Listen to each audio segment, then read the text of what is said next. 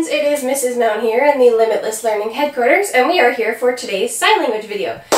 So today we are going to be learning some weather words and some natural disaster words, and we are doing that because later today in our science video we are going to see what happens when disaster strikes houses and skyscrapers. So please tune into that later. I think it'll be a lot of fun.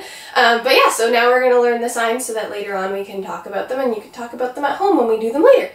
So let's get started. Now, if you watched the fishing video, you will already know this sign. It's the sign for sun. So you're going to take, it's almost like your S hand shape. You're going to rotate your hand and you're going to open it up. Sun, almost like the sun's rotating, and the rays. Sun, sun. Okay, the next sign that we are going to use is the sign for clouds. Now, clouds is kind of interesting because there's a whole bunch of different ways to sign it, because you're more or less just making the shape of the cloud. Now, there's a whole bunch of different ways to sign this, so if you know a different way to sign it, please share it with me. But this is the way that I have seen it signed most often. So you're literally just making the shape of the cloud, and you point to it. So the next one that we are going to do is rain. So you are going to imagine your raindrops are almost like your fingers. Rain. Rain. And for snow, it's really similar. You're just going to twinkle your fingers like following snow. Snow. But we're not hoping for that today. Not today. Okay, so for wind, it's another one that's really, really similar to clouds in that there's like so many different ways to sign it. So for wind, what I have seen and what I use a lot of the time is you make the action of the wind with your hands. Wind, wind. Again, if you know a different sign, please share it with me. I'd love to learn. The next one that we are going to learn is disaster. So disaster, it's almost like, remember when we were learning laundry room? It's almost like that, except it's like the world is turned upside down and it's gone. So, disaster. Disaster. Still working on perfecting that one. I haven't quite figured it out yet, but we'll get there. Okay, so the next one that we are going to learn is tornado. So you're going to take your 3 fingers and put them down. Then you're going to put your thumbs together like that. You're going to wave them like this. And then you are going to take your fingers and spiral it away. Like a tornado. Alright, now the next one we're going to learn is hurricane. So it's really similar to the tornado, except you're going to stick out that middle finger.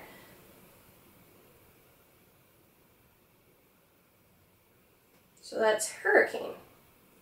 Alright, the next one that we are going to learn is landslide. So, a lot of these natural disaster signs are similar in that there's so many different kinds of signs for them, because you can sign them using the actual sign, or you can sign them using signs that describe them. So, this one's kind of similar to that, in that it is landslide. So, earth, and it's coming down the side.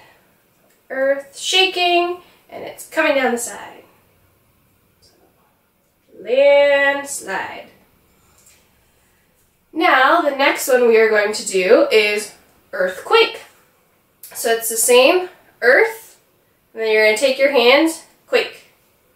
Earth, quake. Earth, quake. So the earth is shaking.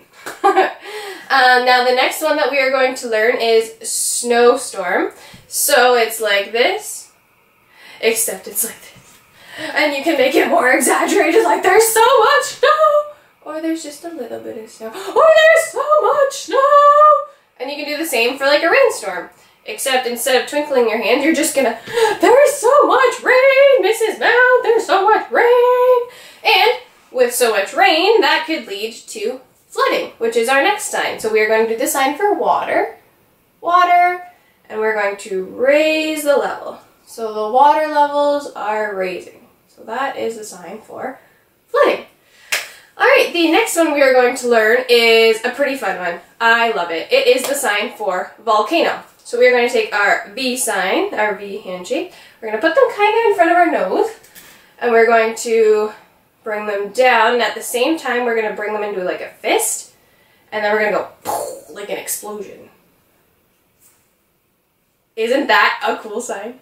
I love it. Alright, the next one that we are going to learn is fire, so wildfire. And the sign for fire is like this. So it's you're shaking your fingers, that's like the flames of the fire and it's growing bigger. So that's fire. Now, if you were talking about a wildfire, you have flames everywhere. There's flames everywhere. If you were talking about like a wildfire in the forest, then you would have your trees, and then you have your fire. Pretty sweet. Alright, now the next one or the last one that we're going to learn is drought. So we are going to take our pointer finger, we are going to bring it across our chin like that.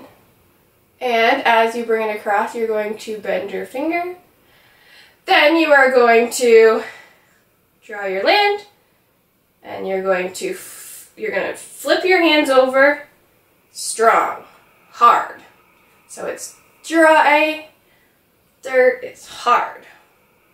Pretty sweet. Alright, my friends. Well, thank you so much for tuning in to today's sign language lesson, and I really hope to see you later for our science lesson when we will be seeing what happens when natural disasters strike houses and skyscrapers. Stay limitless, learners!